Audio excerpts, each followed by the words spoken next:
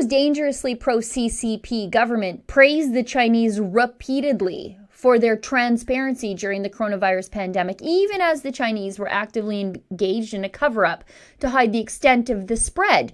Today, I have brand new documents to show you from Foreign Affairs Canada that detail the Canadian government's official strategy with the Chinese. It was flattery and sucking up.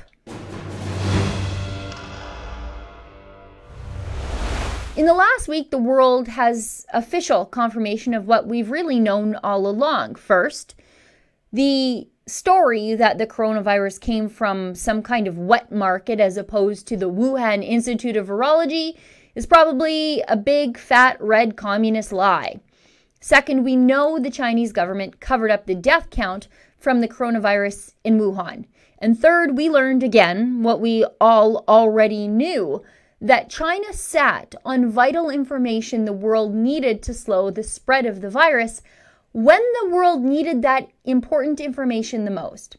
Now, today we're going through the first part of a 95-page document package presented to the House of Commons Health Committee, detailing Canada's official plan of engagement with the Chinese government as the coronavirus pandemic exploded out of Wuhan, China. The documents are from Foreign Affairs Canada, and many of the documents summarize the conversations with Chinese officials between Foreign Affairs Minister François-Philippe Champagne and Chinese diplomats, and the key messages of the Canadian government in those meetings and communications.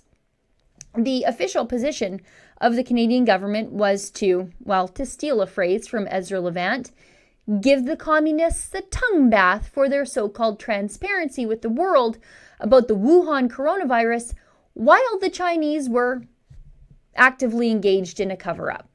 These documents show us how sinophilic the Canadian government continues to be, even as two Canadians, Michael Spavor and Michael Kovrig, are held as political prisoners by the evil communist regime. Let's get right into it. Many of these documents are dated for February 11th, but they detail meetings that occurred at the end of January. On page 6, this is a briefing note for January 30th talks between our Foreign Affairs Minister and his Chinese counterpart. These documents are meant to prepare the minister with information, messaging, talking points, and the official Canadian position on the subject matter at hand. In this case, the virus China unleashed on the world and then lied and continues to lie about. Look at this.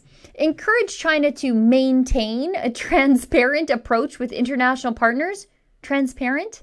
Canada will continue to stand by the Chinese in this difficult time. Medical equipment requested by China should have arrived in Wuhan by now. So hang on. We didn't just gift our medical supplies. The Chinese actually asked us for our supplies and we sent them.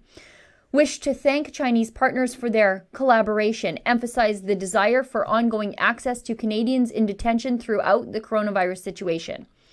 So we didn't ask how they were doing. We didn't ask them to let our people go. We just hoped for access. On page 33, Canada's Foreign Affairs Minister is again praising China.